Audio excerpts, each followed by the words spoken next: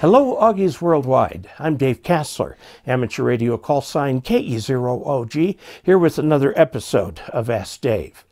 Today's question comes to us from Mike Chimeno, who is KI5SOK. He has a fairly straightforward question, but it does bring up a couple of points that I think we can talk about for a couple of minutes. He says, watch your channel all the time. I learn a lot from you. I live in South West Louisiana. Great place to be wet. Typical neighborhood. I have large dogs and other critters, so leaving the coax on the ground isn't an option for me.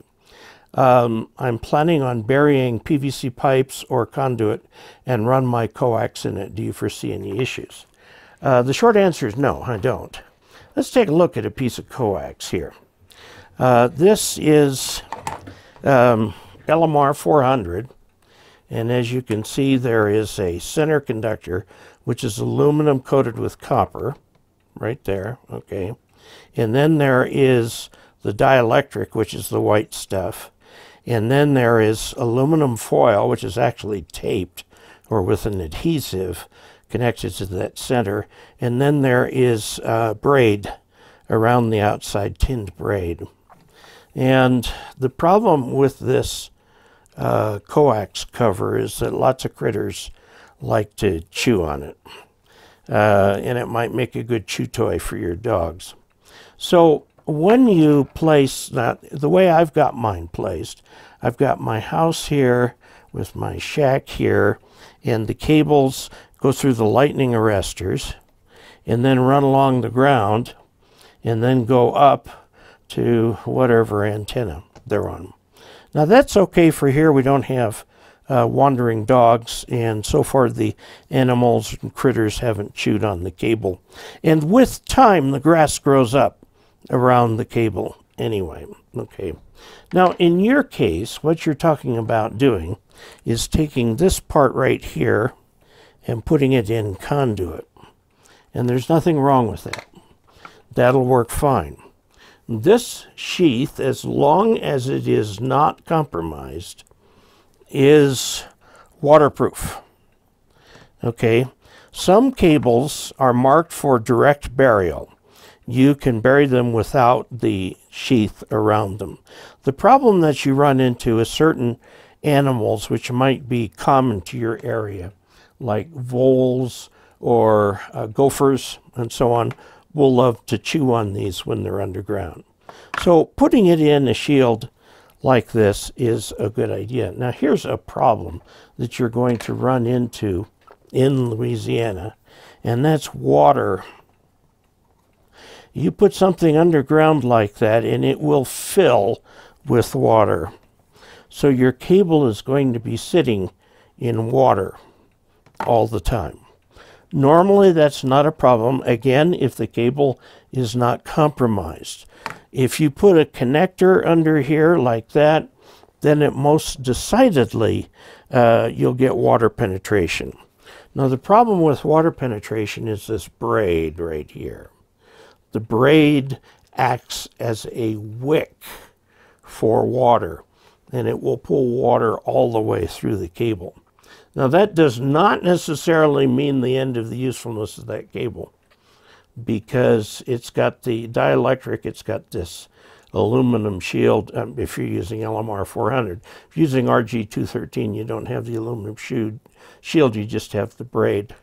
But that water will eventually cause corrosion in the copper. This is, again, tinned copper. And you'll find that the cable will decay. So, rule number one, no connectors.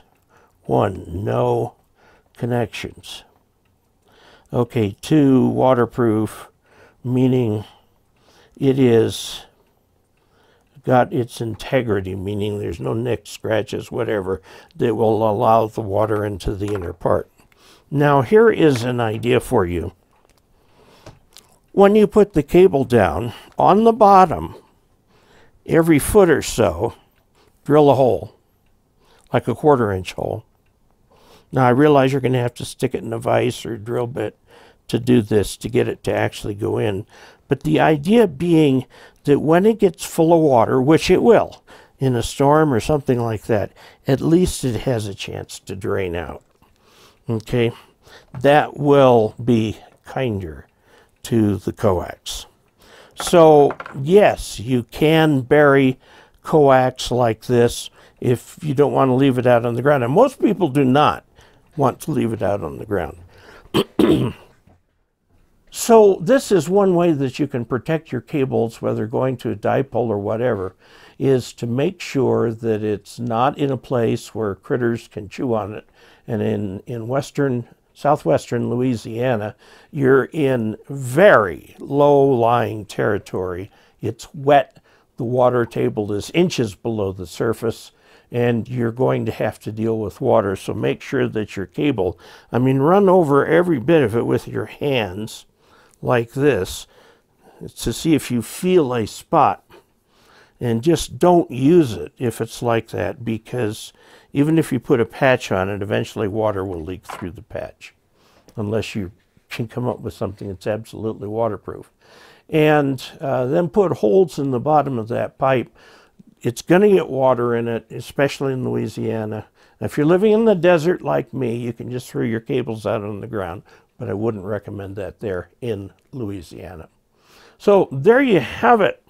This was a question from Mike Chimeno, and he's KI5SOK. There you have it.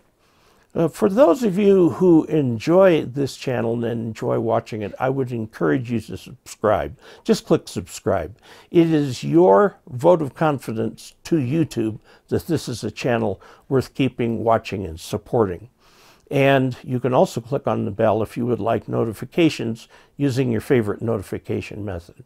If you'd like to help support this channel so we can make more videos, please go to dcasler.com/support for several ways you can do that. And until we next meet, 73.